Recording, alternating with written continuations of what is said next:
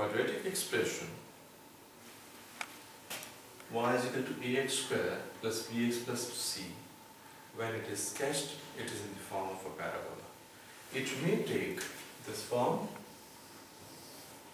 or this form.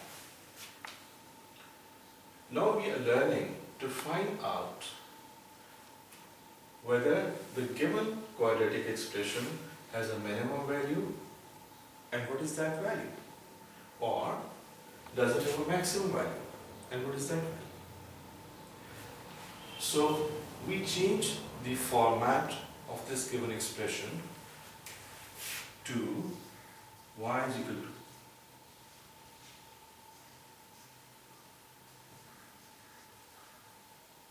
a bracket x minus h whole square plus k. So in case the value turns out to be minimum, the coordinates of the value are hk, and if it is maximum, again the coordinates are hk. But how do we know, is it maximum or minimum? This coefficient a determines that. If a is positive, the quadratic expression will have a minimum value, irrespective of the size. We don't have to see it's big or small, but only is it positive. If it is positive, then the expression has a minimum value. And if a is negative, then hk will be a maximum value.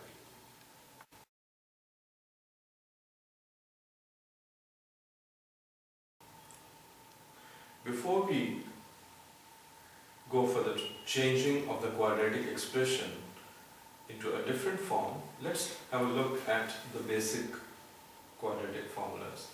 A plus b whole square is square of the first term plus 2 times first term into second term plus square of the second term. If here is a negative sign, then the formula is a minus b whole square, that is square of the first term minus 2 times first term times the second term plus square of the second term. Now, if we have an expression x square minus 4x and we wish to complete the square, now we will rewrite it in the form first term 2 times first term, and in order to find the second term, this coefficient is divided by 2, and this gives us the second term. Now if you watch, if you simplify this, 2 2s are 4x, so you get this back.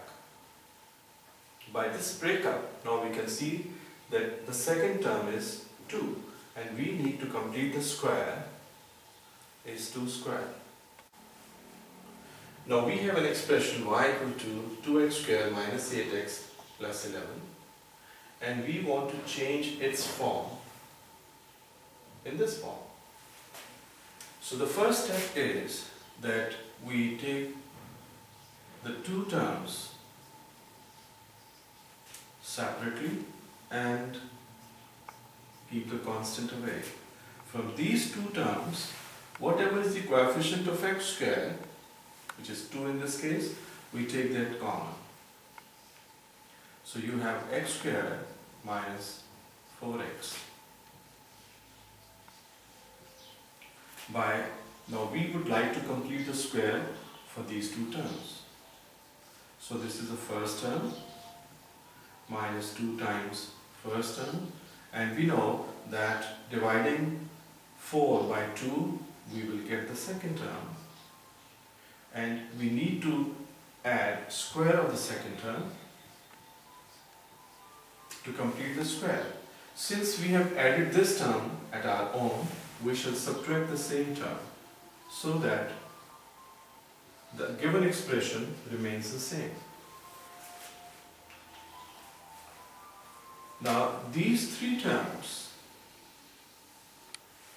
can be reduced to a minus b square, and the rest of the things will come as they are.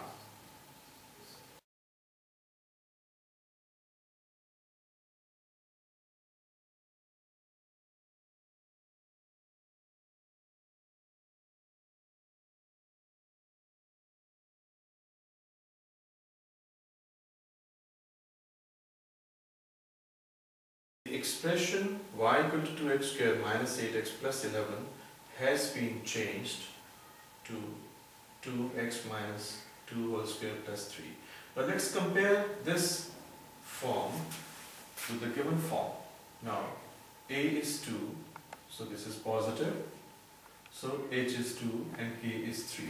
So we have 2, 3 as minimum value because a, which is 2, it's positive.